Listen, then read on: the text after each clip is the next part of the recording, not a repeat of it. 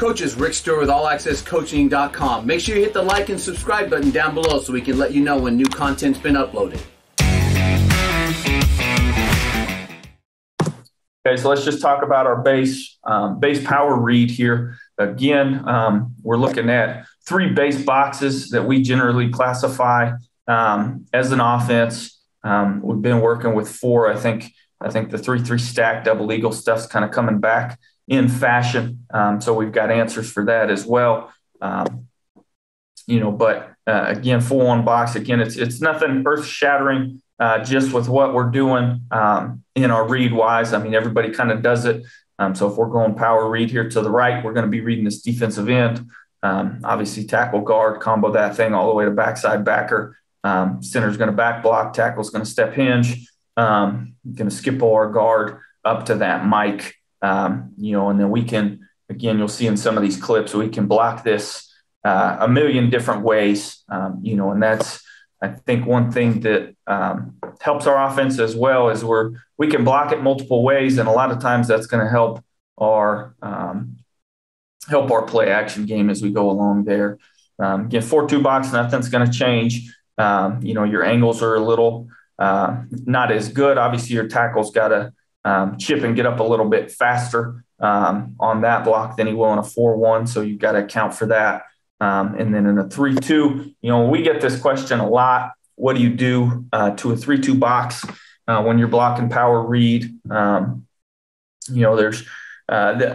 will say this isn't probably your best play. If you're facing an odd front, we do have answers. We do run it as we go along. I'll show you what we do typically when we're getting an odd there. But if we do have this called and want to run it, or if it's something you want to run, again, we're gonna block down, block back, check hinge, pull, and we're going to read the end. Now, what we teach is we're basically teaching, hey, we're going to read whoever's in the C gap.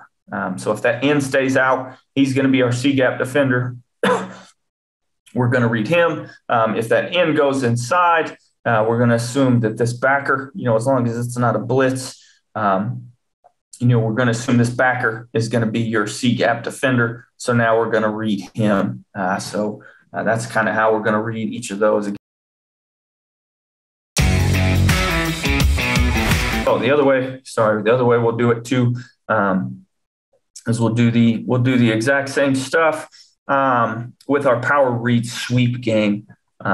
We like to read all of our sweeps. We've got a way where we can give it as a true sweep and not read anything. But again, being an option team, we'd rather, if you can get numbers and read a guy, again, one less guy that you're required to block or make miss somewhere along the line. So that's what we're going to do there. But again, it's all the same blocking for up front. The only difference, now we're going to put a guy in motion, come across, hand off, and go from there.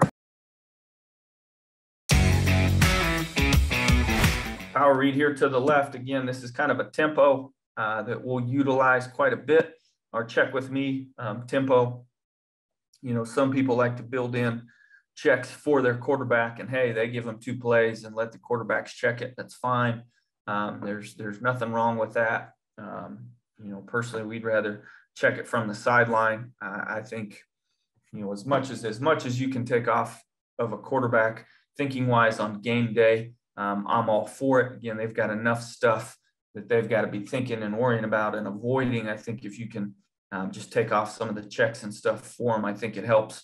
TJ's been in our system long enough where I think he's more than capable of doing it. But again, I feel better when I have control. The coaches, we have control of what we're doing in that game. So we'll get to the sideline check, see where our numbers are, and get going. Okay, we're no huddle, but obviously we're about as slow a no huddle as you can get. We'll eat that clock, but we're going to go power read left here. We're going to read this defensive end. And again, you'll see on the perimeter, what's really important here is we've got our numbers. Going to have a guy blocking here. Going to have a guy blocking here. We're going to be arcing to go get on him right there. So we've got our good numbers. We just got to make a good read here. So let's watch this thing through. Okay, we come across, and we're just reading that end. You know, and again, if you listen to the triple presentation at all, you know, again, I really try not to overcoach these quarterbacks.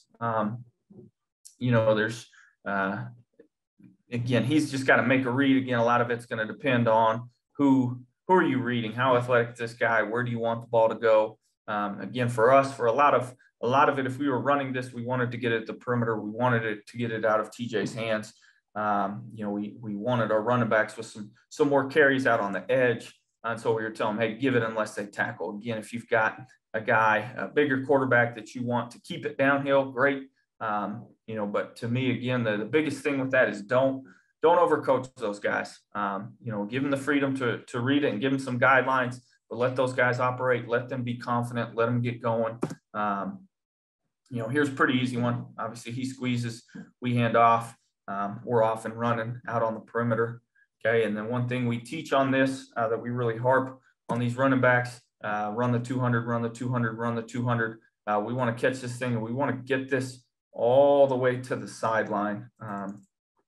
You know, I think it's important that you run all the way to the sideline there. That's just the way we want it. If the quarterback keeps it, it's going to be up the chute. If we hand this thing off, we want to get it to the sideline. Again, a lot like triple, we want to make you defend as a defense from sideline to sideline. We want to attack every single inch of this field. And it's important that you hit the sideline because as our blockers here, you know, we're really working on getting on these guys' outside shoulders. That's what we're teaching. Hey, get to the outside shoulder, get to the outside shoulder, get to the outside shoulder.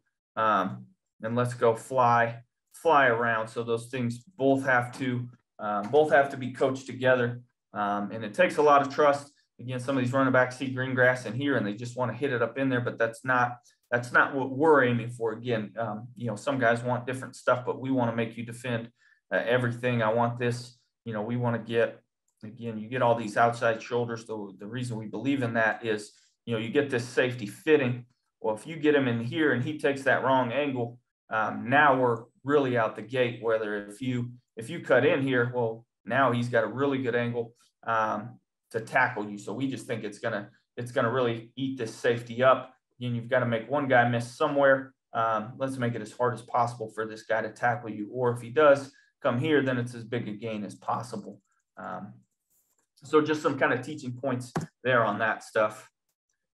Okay, handing it off and running, great perimeter blocking. And again, right up that sideline, run the 200, run the 200. That's our coaching point.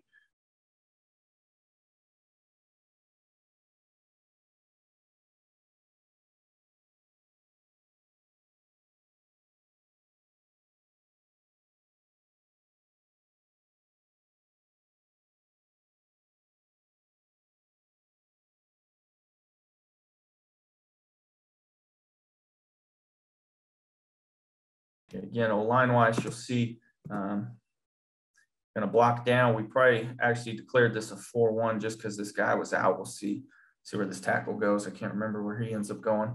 Again, if they said, hey, this is a 4-2, he'll go there. If they said it's a 4-1, then he'll go all the way back.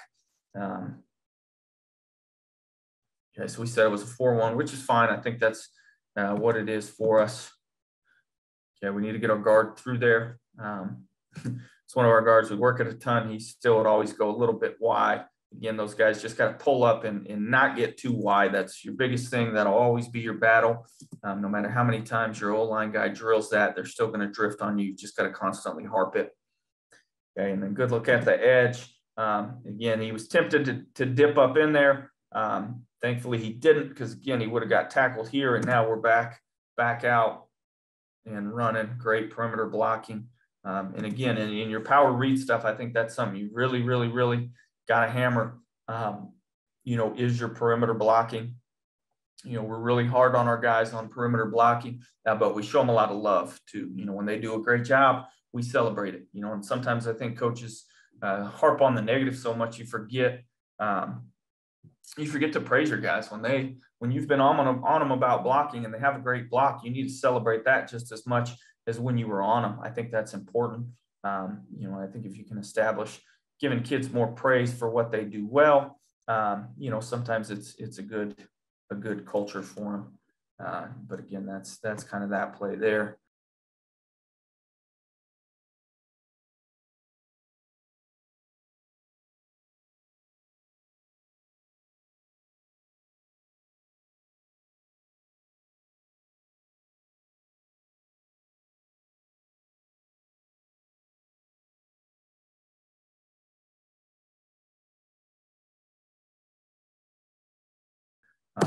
Okay, here, just another look. Again, we're going to motion. Okay, this is another example of just how we wanted to block it, a little bit more of a game plan thing. We knew we were playing a team that was going to be man-to-man coverage. So we were going to run off, come out here, first guy outside the block, we were going to block him. And we felt really good about our matchups with our running backs out on safeties. Just with what we had kind of seen on safeties, we thought we could maybe get in space and make some of these guys miss and get to the perimeter. Again, if you look at their D line, they're pretty tight in here. Obviously trying to take away some of your triple and zone lanes. So let's get this thing outside and get it rolling. Again, in squeezes. Okay, we hand that thing off, and it's hard there's so much stuff for these DNs to worry about. And that's one thing we really like about what we do here, is we can give these guys multiple reads. Sometimes we'll arc a guy and have a guy come kick him. Sometimes we'll arc a guy, have it come pass him. Sometimes this guy will get on him now. That end is kind of always got to have his head on a swivel. And then it's tough to have your head on a swivel and make a play. So we're going to hand that thing off. And again, this is what we were looking for going into the game. Okay, we got to run off. We got a really good block here by our cruiser. We thought with the way he fit, we thought if we ran the 200, and again, that's a big coaching point for us. You'll hear me keep saying that. It probably gets annoying to your kids, but I think it's something that they can translate. Again, this was a track kid. Miko for us was a kid that ran track in high school. So I think sometimes they get that analogy. But here he is off and running, gets to that edge, hits the sideline, really good play there.